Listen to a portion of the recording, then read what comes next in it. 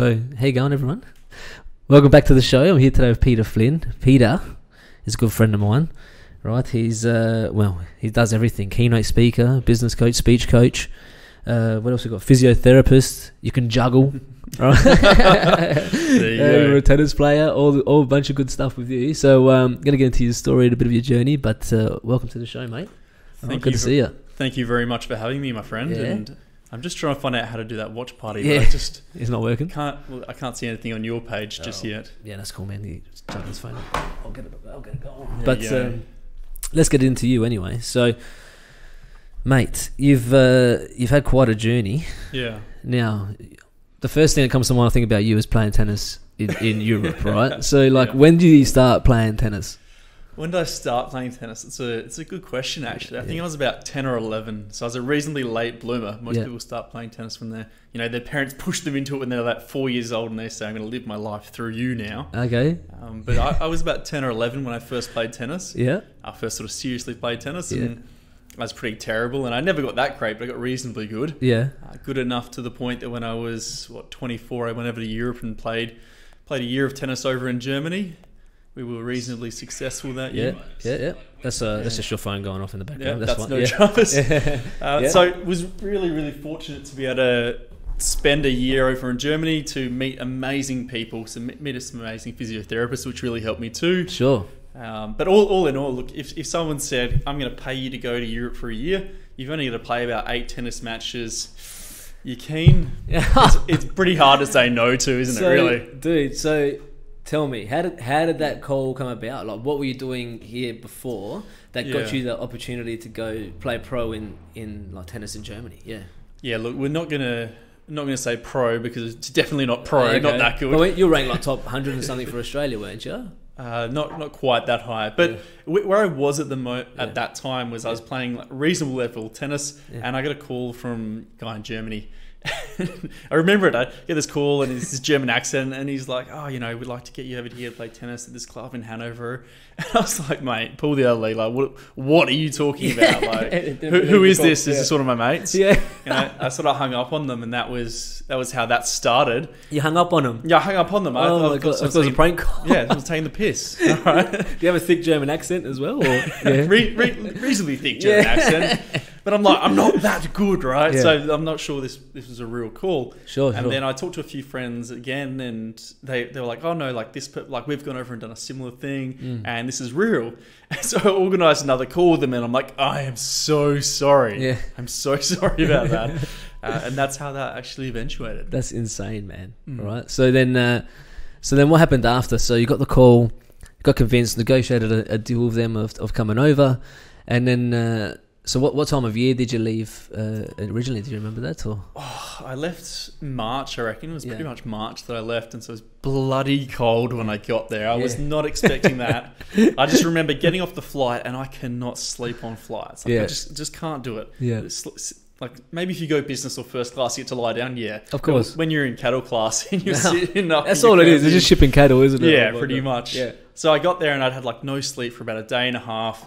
Took the train to Hanover, got out, and I'm like, fuck, it's freezing. Yeah. It's bloody freezing. And I just dressed as if I was coming from Australia. Oh, no. I'm that person that dresses for the climate I'm leaving, not the one I'm going to. Get out, it's freezing. Yeah. I'm like, well, what am I going to do? Yeah. And then we had to go straight to a tennis training camp when we got there. Yeah, right. Straight into it. Off the plane, straight into it. Oh, I was just... That's pretty high expectations there. Yeah. You would have been cactus. Absolutely, my friend. Yeah. Jet lag, the whole thing. So... How was the tennis that you played that night then? Not great. Yeah, look, we played some better tennis in my life, that's for sure. So, but it was good fun. It was an amazing experience, and I'm so thankful to actually be able to get over there and do that. So. Yeah, awesome. So then, you stayed there for a year, did you, or? Yeah, so up to about November that year I stayed, and then I came back. I actually injured my knee. I probably would have stayed longer if I hadn't injured my knee. Tore my meniscus, and although it's not a large injury, it was just frustrating, and I wasn't able to play at my best and do what I wanted to do. So that was something that limited me, and I chose to come back a little bit earlier. Yeah, sure. Than you first planned. That's it. So then what happens? So you come back, and what do you sort of get into once you come back from playing tennis in Europe? Because it's a different transition again to start then doing something else, right? Well, just before I went to play tennis, that was when I finished my physio degree. So I hadn't actually worked as a physio yet. Oh, yeah, right. Yeah, so when I came back, I was like, all right, it's time to get a job now. We got this. And it took me about 4 or 5 months to find a job. And I interviewed I had so many interviews, and I was like, far out. People just think I'm terrible. Like, what is this? I had 3 people tell me that I had too much ambition and they didn't think I'd stay very long. Yeah, which right. Probably turns out it would have been right with how things have turned out now. Sure. But it took me about 4 to 5 months to find that first job. The first job I had, I worked at for 6 weeks, and then I started my business after that. So I only actually worked as a physio for 6 weeks before I started my business. And the reason I only worked for 6 weeks there, and I won't talk bad about anyone, is we just had a disagreement. The employer and I there, we just saw healthcare differently. The way they perceived it to be was not how I perceived it to be. Sure. And because of that, I decided I'm either quitting physio and doing something else like accounting or become a mountain climber, or but probably not because I'm scared of heights. Yeah. Or to start my own business, and that's the route I went down. Okay, so then from that you started. Was it Physio Fit originally, or had that all come about? It was originally called Holden Hill Physio because I'm not the most creative person, and it was in Holden Hill. It was physio, and so I just put the 2 and 2 together and said, Holden Hill Physio. Yeah, can't go wrong with that. That's all right. I never thought ahead. Like, well, what if you move suburbs or open a second business? Yeah, can't franchise the Holden Hill name. Didn't do that quite well in the first place. Yeah, okay, so you changed it to Physio Fit then, is it? Or? Yeah, so I started 1st of July 2015, so coming up just over 4.5 years ago now. My business partner, Andrew, who was someone I lent on a lot at the time to learn a little bit about what he was doing. He started a few months before me. He's a little bit older than me. Awesome. And I just remember, asking him a lot of questions, and he was really, really knowledgeable, really open to give me as much advice and help as, just very giving, essentially. Sure. He'd started a similar thing just 1 day a week while he was working somewhere else. He had 1 day a week at a CrossFit gym, and so I'd gone and done a CrossFit gym, but I just jumped in sort of full time to start with. Yeah. And it was November 21st, 2015, so about 5 months into it. Andrew and I, we've been doing lots of things together. We've been doing work at different competitions, CrossFit competitions together. We go and present seminars together. So 2 different businesses presenting the same seminar collaboratively. Awesome. And we'd run the same marketing special. So we did everything together. And I remember sitting down over a palmy, and we were at the Cooper's Ale House on Pulteney Street. Cheeky little plug there. Big palmy. Oh, mate, did love it. Did love a big palmy. Yeah. And I remember Andrew saying, we're doing all this work together. We're very aligned in what we're doing, essentially. Like, would we have a bigger impact if we just joined forces officially? Sure. And we thought, why not? Like, let's just do it. Why don't we just jump into it? Yeah. And as a business coach now, I'd say never, ever, ever do this. It's a terrible way to go about it. But we wrote our own contract on a Word document that night. Yeah. And that was pretty much the only agreement between us until we officially changed from a partnership to a company a little bit later. But that was that. Had the deal. That was how it happened. Mate. We did it ourselves. Awesome. Right, and so that was a few years ago now. So now you've got a couple of locations of Physio Fit, right? And you've got extensions of the business and stuff too, and you've kind of grown it into, a business within a business sort of thing. Like from what I can understand, is that sort of how it's all gone down? Or? Yeah, look, it's probably hard to understand how it looks from the outside because there's all the different nuances in it. But we do have 2 locations. We've got one in Modbury. And we've got one on Grange Road it's actually in Flinders Park. Sure. But every time we had it as Flinders Park on marketing material and on the website, people just thought it was Flinders, which is so much further away. What?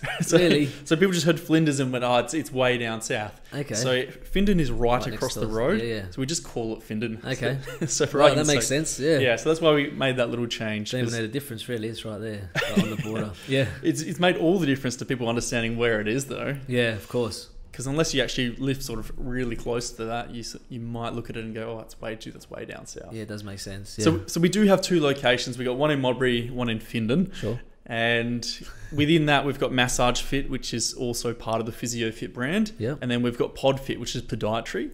And that's Andrew's wife, Melissa. Sure. She is absolutely nailing that. Yeah. And she's actually, another cheeky plug, up for the Telstra Women's Business Award in South Australia this year. So very good. Yeah, she's a good operator. She actually showed me through the Findon office earlier. So I got to see, you were there today. Yeah, I got to see the fitting office in sort of full swing. It was really nice layout as well. Got a bit of a gym there as well at the back.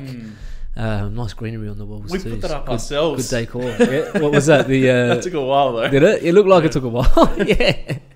Right. So, which is good. So I guess with all the gym equipment there too, there's a different way of sort of assessing people and seeing where the injuries come from and how you can help them and like see if they are going to the gym, if their movements are right, that sort of thing too. Is that sort of what that's all about there for rehab? And absolutely it is, because and this is way too common, is there's so many sports physiotherapy places, sure, but you've got a 2 kilo or 3 kilo dumbbell and maybe a couple little bands, right? Yep. But it's not possible to assess someone properly if you can't see them move under load. And I used to get powerlifters come in and they'd start getting pain when they're squatting 240 kilos. Yeah, right. Now, there's no point me looking at them squatting pain, without any weight, and them going, oh, I'm pain free here, and me going, let's make some tweaks, because they're not actually breaking down under load until they hit that 240. Sure. So we were like, all right, well, we need all these things because we want to deal with elite level athletes. So we've got Olympic lifting platforms, plates, bars, everything. We've got powerlifting racks. Yeah. We've got a mono lift as well for powerlifters out there. There's the gravity treadmill thing there too. Yes. Right? So we do have an anti-gravity treadmill, which is a bloody awesome thing in itself. And I hate running at the best of times, especially with my knees these days. Sure. And to be able to jump on the anti-gravity treadmill, run at 50% body weight and feel like I'm flying. Oh. So that's what it does. So it reduces about 50% your body weight. You can take your body weight down to 20% of your body weight, and you can do it in 1% increments. Dude. So what that means essentially is, let's say you're coming back from an injury, and we've had a lot of AFL players that have been referred into us because there's only one of these at the moment, and we're the people that have it. Ripper. So we've had a few AFL players come in. So let's say they've had a surgery on their ankle or their leg, and it's 10 days post-surgery, and normally they can't do anything yet. No way. Right, so we get them on the treadmill, and at 20% they can start running, they can start doing these things, so they can keep their fitness. So if you've got someone who's got a 3-month recovery from their injury, and then normally there's a 2-month, get your fitness back, it's a 5-month injury. Sure. But if they can get in and start running and keep their fitness the whole way through, sure, it's suddenly only a 3-month injury. So that's a real big difference maker, man. Like, especially for pro athletes, like every month sort of counts. You want, if it's middle of the season and finals are coming up, and you've just gone injured, and want to try and go back just in time for finals, right? That's a big thing. Yeah. Did you get a message? Did you? Oh no! Yeah. I was just saw myself on there. I was like, it's really weird. Well, sometimes we live stream. People ask questions through the stream too, so you might have some questions pop up. But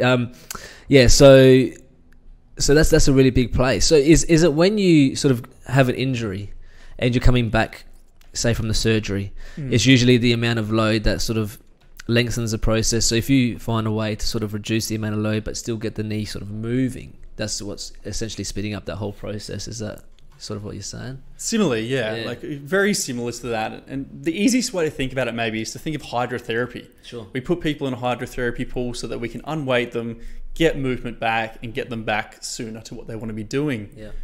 The advantage of something like that kind of treadmill that can very specifically lower your body weight is when I put you in a pool, I can't grade it. It's very hard to grade how much weight's going through there, and it's very hard to improve it over time. Right. And as with anything, slow, gradual improvements over time, that's what the body responds to.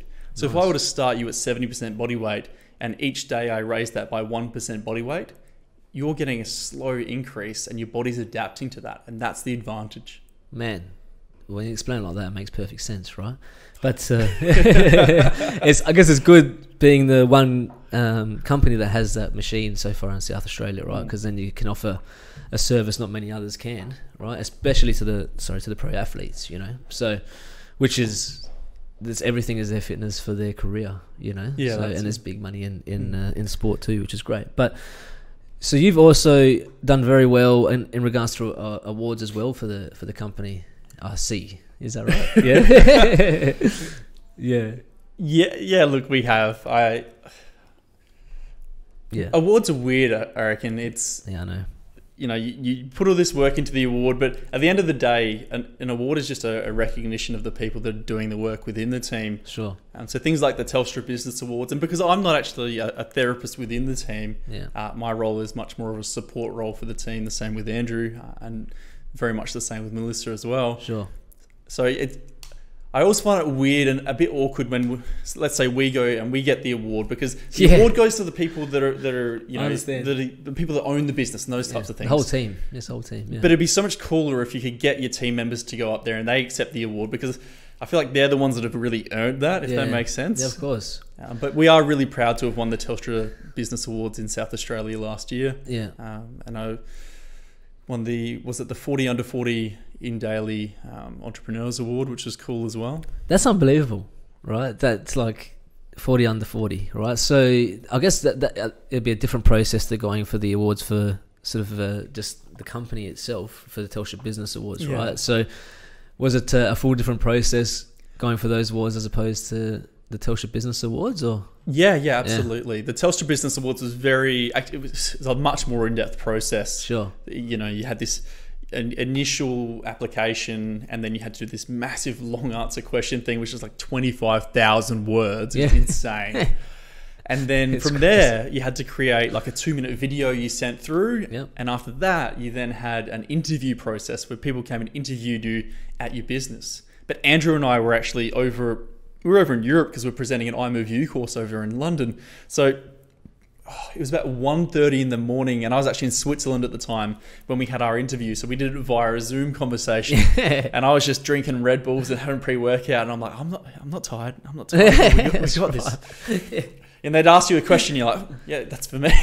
So I actually have no idea how we won after that interview, because I felt like we were definitely not on our A game that day. Yeah, man. But it's good to be recognised for being such a great up-and-coming entrepreneur as well, man. So, and especially being from SA, right, from Adelaide. It's old Adelaide. You know what I mean? So it's really good to have young guys like you, or like everyone that we've sort of come into a relationship with now, that are really determined and do it for the right reasons as well, man. Because I remember you saying the other day to me, it was something along the lines that I was like, why physio, right? And you're like, you want to change the healthcare experience for the better.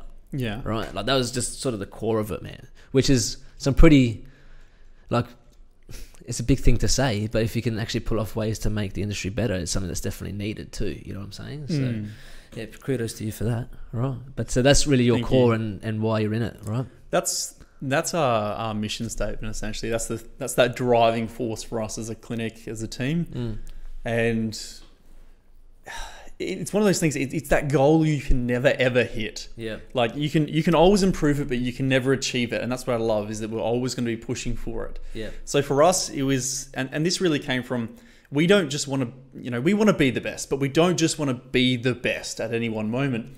And it's, I'll use tennis as an example. Sure. You look at the top 4 that, well, now Murray's got, I don't know where he went. Yeah. You look at the top 3 in tennis, and they're constantly, when one gets better, they all have to get better because of that, right? And everyone's having to level up because of your Federer, your Nadal, your Djokovic, right? Now, I'm not saying PhysioFit is anything like a Federer, although I'd love it to be. Of course. But essentially, if we can help people to have to level up their game, because let's say at our clinic, one of the things we're huge on is client experience. So from start to finish, it's got to be an amazing experience. Sure. It's not just what happens within the session. Sure. And that's really, really exciting, because that means when you come into our clinic, the first thing you get offered is a beautiful barista-made coffee, or one of our 17 different flavoured herbal teas. Yeah. You can then Awesome. then go and sit in our massage chairs, complimentary, with free Wi-Fi. So we've got all these amazing things to make that experience great. Sure. Because, let's change that. You go to a doctor's surgery maybe, and you walk in there, and they run late, etc. It's a dingy little place. It's not lovely. You're not excited to be there. You don't feel great. Sure. Compare that to, you actually want your practitioner to run late. Sure. Because you want a longer massage in the massage chair, and you're just in a great mood. Yeah. That actually decreases people's pain. That makes our job easier as a therapist, because people are in a good mood. If people are in a good mood, we get better results. One of the biggest things I noticed about your company that's sort of a little bit different is that you actually book longer appointments with your clients. Like a lot of times you see that they might make a 20-minute appointment, right? And I feel like a lot of the time we're nice to be playing sport and get injured and go to see the physio, was like, it wasn't enough treatment in that time. You feel sometimes like, all right, you're in there, you might be there 40-45 minutes, but at the same time, like, to really fix up the injury, it takes a lot of time and a lot of treatment on that part of your body, right? So I mean, you normally run longer sessions, or It'd be so awkward if we didn't I know, right now. awkward right now. Oh my God, but I'm pretty sure that's what I remember. Yeah. Yes, we do. So we do 60 minutes for an initial appointment and 30 minutes for a follow-up. Yeah. And that really just came from, we want to provide the best quality service. And I remember when we first started doing this and people said, 60-minute initials, 30-minute follow-ups, that's going to be hard, Peter, because you're not going to make much money in business. Yeah. You've got to fit more people in. Yeah. Our answer to that was, if we genuinely get people better and we get amazing results, Sure. that will be our business model. Yeah. We don't need to fit more people in less time and get maybe possibly less results. Yeah, if man. we just get fantastic results, people love it, Yeah. business will grow. That's the thing. And you have people that have injuries for so long and they come to you and it gets fixed straight away. That's the best word of mouth you can possibly have, right? That's it, honestly. And most of our business, 65% of our referrals come from word of mouth. And I like to think that's because we do a good job. Sure. Well, of course, that's what word of mouth is, right? If you don't do a good job, no one's going to say, hey, you got to use Pete. He screwed me over and it was really bad. Like, no one's going to say that. So, good job, man. Like, keep up that. So, and you also, because you wear many hats to a point, got into sort of keynote speaking as well, right? Is that what's... Yes, I've got into more and more speaking now and hoping to really take that into doing lots of keynotes and traveling a lot more with that. That would be a really, I guess, fulfilling and rewarding thing. And the way I look at it is, let's say I'm working with, 60 people per week as a physiotherapist, and one-on-one, I can change 60 people's lives per week. I can make a difference. Yep. If I'm able to talk about what I'm really passionate about and how I think things could be better, and really help maybe a room of 100 people, and maybe those 100 people have 10 people that work for them, that's 1,000 people I'm able to make a difference in, right? Yeah. And let's say those 1,000 people see 60 people a week. Yeah. That's 60,000 people each week that I'm able to help, essentially as an extension of what I'm doing. Sure. So that's why I'm really passionate about doing the keynote type stuff. Yeah. And I initially got into that after doing a course with Vin Zhang, who's a keynote speaker. Yeah. Bloody awesome. And he's coming back to Adelaide to do his course soon. I think in about June, July, guys. So if you want to, I guess, become an amazing speaker, this is the place I would start.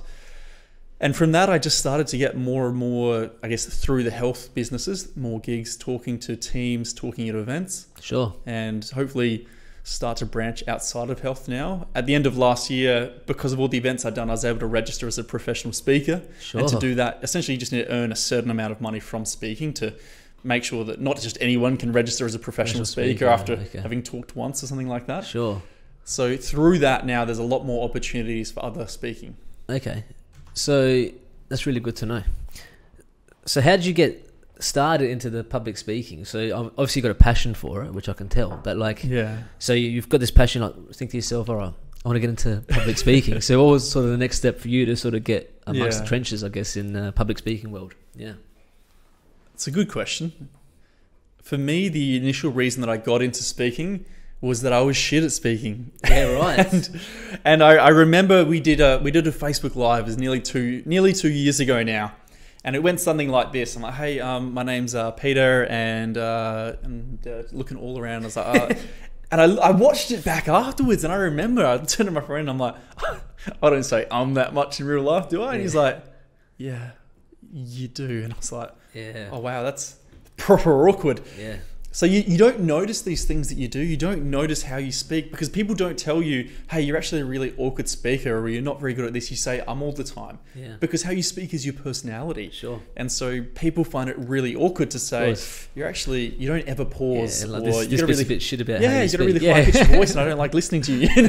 So, it's so surreal when you catch that because when I started doing this, my first show was with a friend of mine, but we had a really good sales process together. And I looked at it, I'm like, I say right, like the word right. Yes. A lot and a lot at the end of my sentences, because I'm trying to make sure people understand. I'm like, that's really painful to hear, And so just by listening back, you're like, oh my God, I've got to improve on this, and this. Yes, and slowly you become a better speaker. And things like, even in my auctioneering course, I was speaking too quick when I was doing all the T's and C's, just slowing it down, realizing that how you're hearing it isn't how everyone else is hearing it, things like that too. And I saw you speak yesterday for the first time. I thought it was awesome, man. Like, you've got a natural ability for that. you know. Definitely not natural because I had to work very hard for it. But it's like, you know, you've got a natural golf swing, you pick up, you're not good at golf initially, and then you get better, and it's like, okay, he's got a pretty natural flow, right? So once you sort of like chip off the edges, you're actually pretty smooth. And everyone was saying, man, he's so good when he speaks, like you've got a presence, you know. So I guess you worked really hard at that from where you started to where you are. Absolutely. And still a long way to go, and still something that I practice every single day, actually, which is quite interesting. But tell me a little, I'd love to hear your journey in speaking now, because obviously I think you're incredible, and the intro you did yesterday was bloody epic, right? It was pretty cool, man.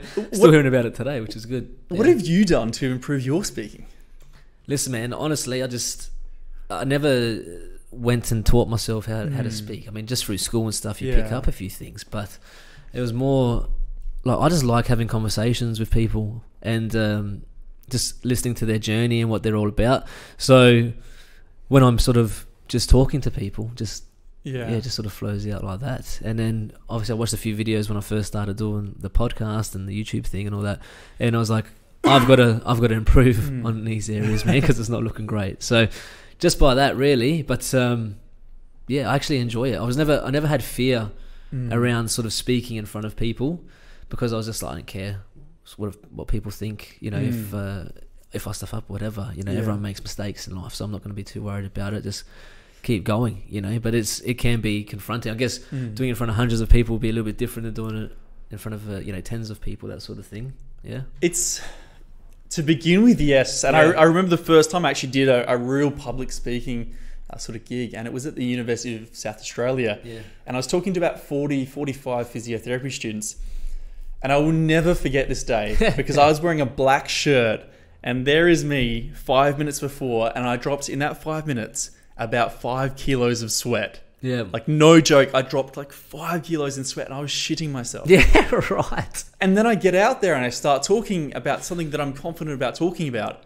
And I realized that all this worry, all this stress, all this anxiety around it, all this fear is for nothing. Yeah, you create it. Yeah, you create this. It's all in your head, right? Yeah, it's true though. And even when you screw up, people are so scared about screwing up.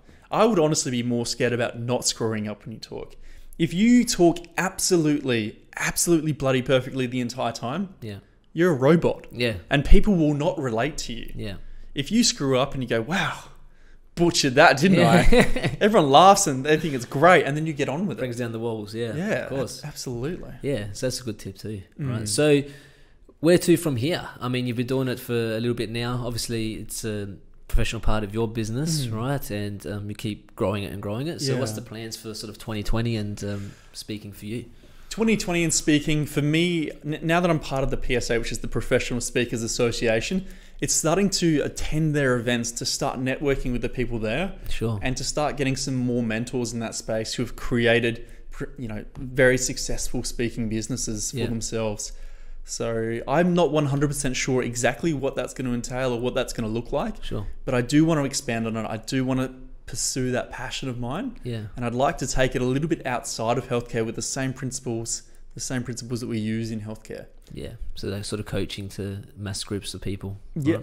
It's essentially the things that I talk on are communication. So why communication is so important, and that goes across everything. If you can create relationships with people, you'll be successful in any business. Of course.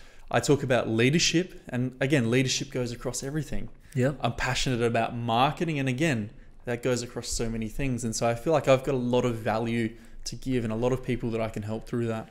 That's really good. So is it, I mean, because I know like public speaking and keynotes is sort of a big, I guess industry is the word, but it's not the word I'm looking for. It's a professional sort of game, if you look at it like that, So it'd be something that you'd sort of have an agent for, similar to like booking acting gigs and that sort of thing. Is that the same for like when you get to a certain level of public speaking? Essentially, and that's the type of people that I'm talking to at the moment. Is you have different maybe websites and companies that people book through, and they'll take a percentage of fees, and you'll put up your profile, some videos, so people can go on and go, I'm looking for communication. They'll type that in, and they'll see all these lists of people, and they go, I like what they look like. That sounds good. Let's see how they speak. Oh, I really like their message there. That's going to resonate with my brand. Or maybe, wow, that's really terrible. I'm going to the next person leave that one. So So essentially, they've got like an online CV, which will probably have some of your your keynotes recorded that people can watch and that sort of thing. Parts of it. Just think of it like Tinder, but for speakers. That's all right. So as long as they're swiping right on your profile, it's all good. Which is good. I mean, it's got the whole package there for them, I guess, in that regard. But but it's just really interesting to me because there's a lot of speakers out there that I see that I don't think do the right thing as a speaker, because it's like they're just trying to sell like an ebook or a product or like a course or some sort of thing too. But there's people that actually do it the right way and do it for the right reasons, which is what I see you as, which is great. So I hope it like keeps growing. And the fact that you've grown so much in a short period of time is really good signs ahead. So do you travel a lot for your speaking gigs, or? Last year I travelled 49 times actually for speaking. Wow. Which was, works out to nearly one a week when you look at it that way, which is a lot. And admittedly that is a lot of time away. And I'm cutting that back a bit this year so I can be here and grow my clinics a little bit more, my other businesses. Sure. But maybe just looking at when I do travel for talking to try and fit 2 or 3 in one trip, and also just to maybe look at slightly bigger ones as well. So was that just around Australia, or was that everywhere you were traveling? It was everywhere. So with Andrew, we went to London and we presented an I'm With You course over in London. Sure. And then I presented in Scotland about communication in healthcare. Sure. Which is amazing. We've been to New Zealand. I was talking there just a week ago now. Yeah. And maybe, I think it was 3 other times last year as well, which was New Zealand. And this is to steal some words from my friend Mick Risk, is disgustingly beautiful. Yeah. It's like being in a Disney film. Yeah. Honestly. Unreal. It's good. Well, Lord of the Rings was there, but that wasn't Disney, was it? But that's... Yeah, but I'm a that made me fall in love with New Zealand, man, because how good is Lord of the Rings, right? Oh, absolutely, mate. Oh, mate, But so on the coaching side too, what I've sort of found is if I'm looking to grow myself and my business, it's always good to sort of invest in yourself too, like do extra courses, like never think that you know it all about anything, because you never do, right? So any opportunity that comes up for you to invest in, coaching courses or online stuff or whatever it might be that seems of good value, that you should always do that. Is that something that you would preach as a business coach to people, or? Yeah, it is. And look, the reason that I'm a business coach is because we got business coaching from a very, very early stage. Sure. And to be totally honest, I was the one that was a bit more apprehensive than Andrew to start with his business coaching. Nice. Because it was $2,000 a month. Now, to me right now, I'm like, that's not too bad. That's not bad. It's great value for what you get. They're going to grow your business like exponentially. But at the time when we were only 6 months into business and we did not have much money, when I started my business, I had $5,000, just $5,000, and I spent that all on decking out this room. Yeah, that's all I had. Yeah. And so $2,000 a month was a lot of money. Of course, right? But with that, our business, it went from here all the way up to here in such a short period of time, and I just can't put a value on that. And not only that, but to allow us to go from being the only practitioners to building an awesome team. It just makes sense when you think about it. If you want to be somewhere, find someone that's done what you want to do and learn from them. Be humble, accept that you don't know everything, and just always go in with that growth mindset that you can learn something from everyone. Dude, I think you've said it well, right? Because sometimes you get in your own way in your growth period, especially when it's very early on in business. It's like everything's a risk. Every dollar you spend is like...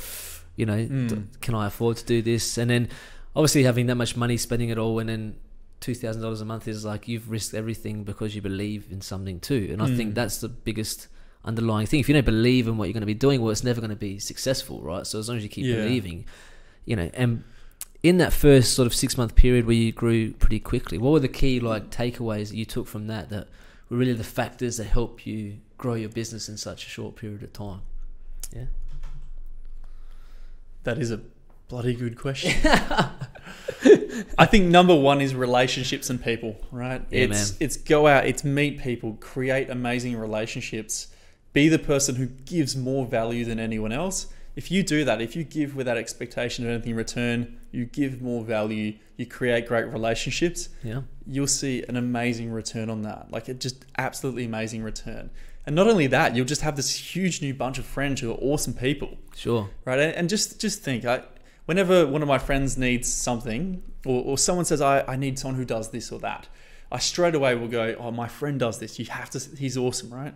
Yeah. So if you take those people who could be referrers for you and great business relationships, and you turn them into actual friends. Yeah. So it's not, you have an email with them every now and again. Yeah. It's actually that you're going to have a beer and a meal with them. Yeah. That person will always push for you. They'll always refer you when anyone says anything. Yeah. Let's say someone says, my back's feeling a little bit sore. They're like, go see this guy. He's awesome. Yeah. Straight away. Yeah.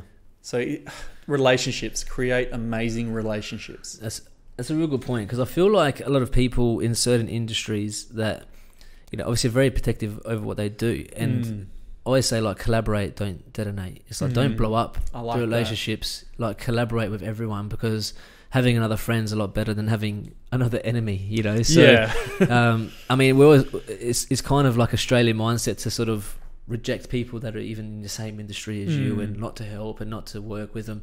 I feel like if you change that mentality and collaborate with everyone around you and just you help each other to grow, that's a key thing for building a business these days, because everything is exposed. The truth's always out there, you know what I mean? So if you don't do right by people, it's going to get found out pretty quickly, and you're not a genuine person if you're doing that by anyone anyway. So if you're happy to collaborate and work together and come up as a unit, then you're always going to have a bit more success than the latter. I feel cutting everyone out is not going to be the best bet for you, right? So it's good to know. But now you've so obviously you've got like an exercise degree or something as well, right? So exercise science, a human movement degree essentially. Yeah. And where'd you do that? I did that at UniSA as well. Did you? Was that City East or City East? Yeah, I was there. Beautiful. Yeah, that's all right. It's not too. I look back now and it's like, oh my God, like it's just such a different experience to, like, as you keep moving forward in life. It's like looking back at high school and thinking, man, parents say when you're younger, it's the best years of your life. Make sure you enjoy it. Like, man, I hate going to school. Like, I did anyway. I was like waking up doing the same thing every day, and it's not for everyone. The whole school system. Yeah. But when you look back, like the time of your mates and that sort of thing was some of the best times. No worries. Like not as much stress as you get older. It's like I should listen to mum and dad back then too. You know what I mean? So yeah. What did you study at uni, by the way? Uni, I did construction management and economics, right, with an associate degree in built environment. So pretty much qualified to do project management on multi-story buildings, that sort of thing. But which is what made it easier for me to sort of go into off-the-plan selling in real estate, because I understood the process of construction and the plans, and could wrap my head around all that stuff pretty easily. So that was good. And then off the plans is a very different part of real estate than more resi sort of stuff too, so contracts are 300 pages instead of 10. Sunset clause. There's all these different things that you've got to understand, which I love, because it's not easy to do. And then you also obviously got to show people a property off a piece of paper, and sort of make it, help them to envision, like, what it looks like as a finished product, and that sort of thing too. So that's always the fun part, because everyone's got different imaginations, so you got to really take them through the journey. And we're like you guys too, like really client experience focused. So good from the very start. We actually have a look at their situation, try and find what's best for them. And if something's not right for them, we'll be like, listen, probably not the best thing to do. How about looking at something like this? Or and even when we do decide on what they're doing, we're with them. We say holding the hand through the whole experience, because really, when it's off the plan, it's such a different experience to normal residential real estate. I mean, resi, you can buy it, it's unconditional, 30 days you can settle on it, but when you're building throughout a period of time and do construction updates and have to get finance organised and book things in for settlement, and then inspections and all that sort of stuff, just to make sure everything goes well, it's a long experience together. But if they have a good experience, the journey can be pretty enjoyable too for each client. So if you have the service set up right, then it's a good experience for everyone, and everyone's happy with the result. But the key thing for us, which I feel was very similar to you guys, but just in different industries, is like, we don't sell crap. You know what I mean? Like, we won't put our name to like a project that we think is, got a dodgy builder, or it's in a bad location that's not going to work for anyone. Like, so it's more of a macro approach to the business. Like, we're not going to have that micro mindset, like sign everything we can, sell everything we can. It's like, if it's a project that is going to work, we'll be happy to put our names to it. And we do a lot of due diligence on everything first, but by doing it that way, that's been sort of another key point to our success and a point of difference is that, if we know it's not going to be a good product, well, we're not going to sell it to anyone because we wouldn't buy it ourselves. So I love that. Yeah, which is in this industry is pretty rare. So if you have the right ethics in that, it can work well. Doing the right thing by people is always a good business model. Yeah, always.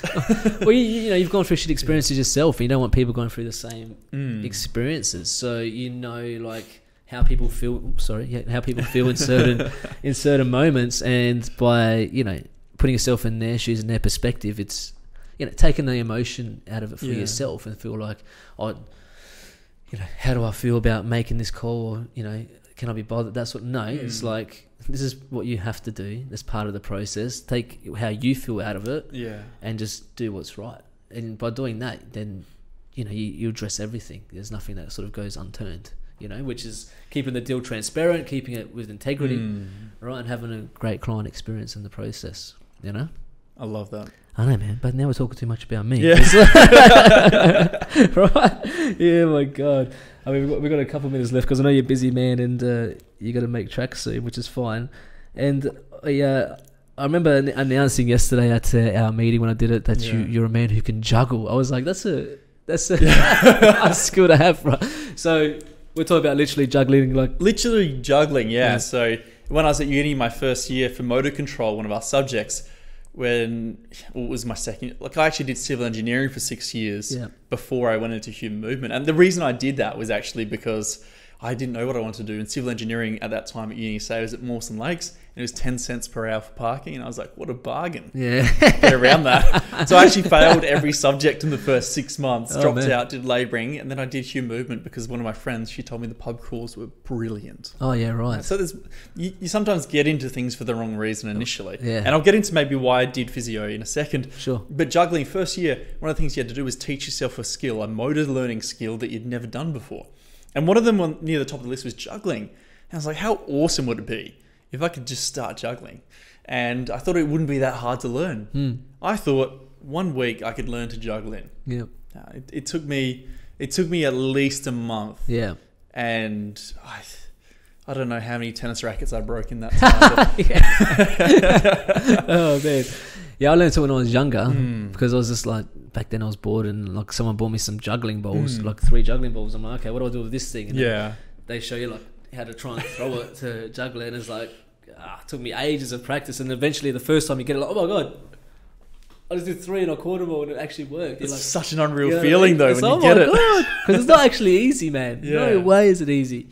Right? And then, that's a great experience. But then, so why did you get into physio in the end? So that was actually due to it was my physio at the time. So just before I started second year in human movement, I was playing indoor soccer down at Ingle Farm at Burrigar. I don't know if you know the place. Yeah, I know it, yep. And I went for a volley and I collided shins, just bang, with this other guy. Damn. And I heard this massive crack. And I was like, far out, I broke this guy's leg. Yeah. And then I stand back on my right leg and it just folds, and I'm like, oh no, it doesn't. I'm like, oh, that's definitely my leg. That's definitely me. Oh, I felt that. That was terrible. And I ended up spending 3.5 months in a cast, so about a month and a half in a full leg cast. Jeez. And then another 2 months in a half leg cast. Was it a clean break or? It was pretty clean, so I didn't end up having surgery. It would have been a lot easier if I'd had surgery. And that's what they say. I just assumed, as a high level athlete, I was playing, elite tennis at that time, that I'd just be able to walk back into that. I didn't think I'd have to have much rehab. Yeah, man. And when the cast came off, there was literally a bone there. There was no muscle. There was no nothing. And I had to actually learn to walk again in a pool. Jeez. So there's me in a hydrotherapy pool with these bunch of 80-year-olds, who've had hip replacements and knee replacements. Yeah. And I was just depressed. I felt terrible about life at the time because I'd gone from being, here athletically to right down here, and I'd lost my identity as an athlete. Yeah. And I had an incredible physio at the time, and his name's Wahib Jubier, if he's watching. Wabs. Yeah. Wabs. So he was, Wabs. I know Wabs, yeah. Yeah, so he was my physio. And he helped me so much, both mentally and physically, setting goals, getting me to where I wanted to be. Yeah, right. And that was the moment I decided that I want to do this for other people one day. I want to do for other people what he did for me. Is that right? That's right. So he sparked your love for... he certainly did. So thank you, Wabs. Wabs was the man that gets all the credit there. Big dog. He's a top guy, man. And he's really good at what he does as well. He's also got an amazing physiotherapy practice, Kinetic Rehab, in does. Campbelltown. It is, yeah. He's doing great things, man. All right, well, dude, thank you for coming on. All right, just quickly before we go, let's give everyone all your social medias, your business name, that sort of thing. Just give yourself a little bit of promo, bit of a plug. Yeah, just a bit of a plug. We have PhysioFit Adelaide, so that's just physiofitadelaide.com.au. Sure. You can find us on Facebook with PhysioFit Adelaide. Yeah. Instagram is probably PhysioFit Adelaide too. I wouldn't know off the top of my head. Yeah. I'm Peter Flynn on Facebook. There's not too much interesting stuff that goes up there. And probably quite similar on Instagram. I wouldn't be sure. You'll get a lot of photos of cocktails and food if you do follow me on that. Yeah. But LinkedIn, Peter Flynn, if you want to chat anything business, I'd be more than happy to answer any questions you have. Or speak at your gigs or anything. I mean, I can honestly say he's a really, really good speaker. Really, everyone catches everyone's attention, and the way you spoke, the speed at what you spoke, the clarity at what you spoke was all great, man. So I'm sure you can speak about anything. So anyone needs a speaker out there, look at Pete. But thanks for coming on, man. It's been really great having you. All right. Thank you so much, mate. Man. All right. Cheers. Thank you.